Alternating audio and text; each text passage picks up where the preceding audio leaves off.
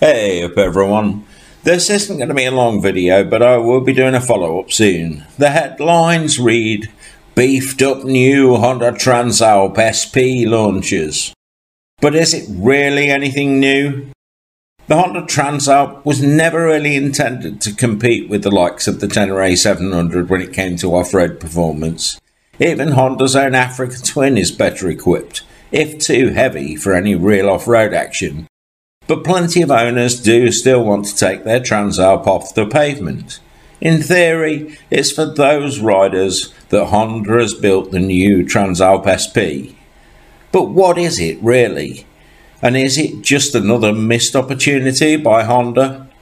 I hope you enjoy it, and if you do, don't forget to like it and leave a comment to help me keep the YouTube algorithm on side.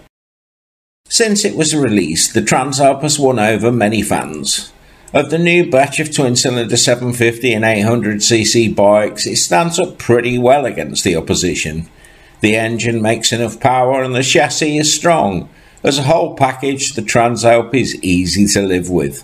But let's be honest, it is a bit bland and uninspiring, with not many distinguishing features. It is also lacking in a few key areas for many people. Tubeless rims and better suspension are the things that have been on the want it list for most people I know, and as previously with the CB500X, the Transalp just sits better on the roads, despite its look, and the cries of "we want better" from the owners. I haven't heard many people shouting for more power or more electronics or anything else like that, so when I heard about the new SP version of the Transalp, I made the mistake of getting my hopes up. Had they finally built a rally raid version of the robust parallel twin that could really be pushed more off-road? Well, no, not really. The new SP is pretty much the same girl in a different dress. We get no more power, which isn't necessarily a deal breaker for me personally, but straight away it made me think, what does the SP in the name actually mean?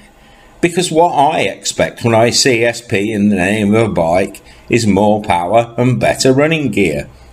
So, we don't get more power, but do we get better running gear? The answer, yet again, is a resounding no.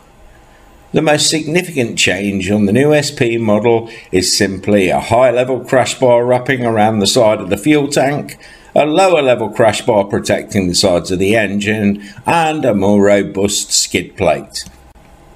The only other change really is a new graphics pack to let everyone know you bought the new Transalp, not just the old one.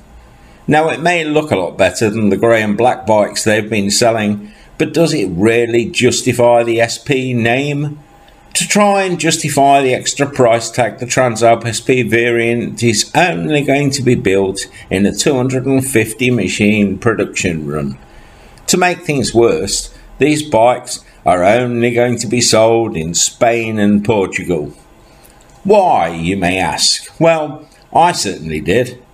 The reality is that in both Spain and Portugal, people just won't accept an adventure bike that doesn't come better equipped than the standard Transalp. Crash protection and luggage are two things that they want included. So we will see how they do, because I guess they did include the crash protection.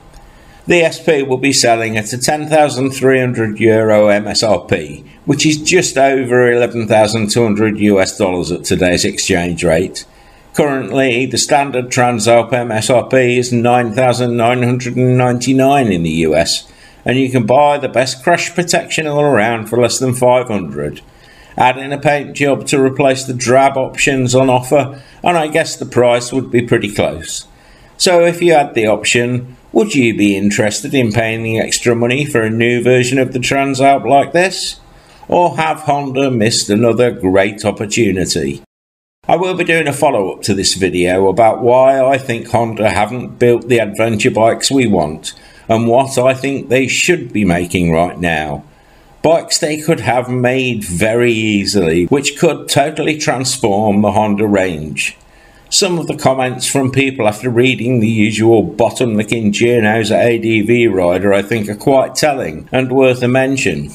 The first comment reinforces my own opinion about how drab the current bike actually looks. Yuri's comment was simple. Just make those colours available in the US. Matte black is the worst option for paint. It makes the current bike look horrible. Eakins said, when is Honda going to finally build the true adventure sport up-spec version of the Transalp? There is now room in dollars in the market for something with better components, which I have to say mirrors my own thoughts entirely. Stingy R went a bit further, saying, that was disappointing. Armour and graphics is nice, but the Transalp is begging for a factory rally version. Huge missed potential. He also asked, does the upper armour make changing and cleaning the air filter take even longer now? Which we will have to wait and see. Iron Hand said, crash bars and graphics? Honda, I say this with all the love of a 40-year owner. Wake up! Do you see all the T7s roaming the planet? This is what the people want, not an upsized NC500. Dig up some of your 90s engineers who built cool bikes because you're Honda. Go talk to the motocross department. Ugh! Davin Var's comment was simple. And still no tubeless tyres. Clockwatcher said, I think I will just upgrade my 89 version again. And Gedrog said simply, nope, my money is safe for now. If there was longer travel suspension rather than just crash bars on the menu, it could be a different story.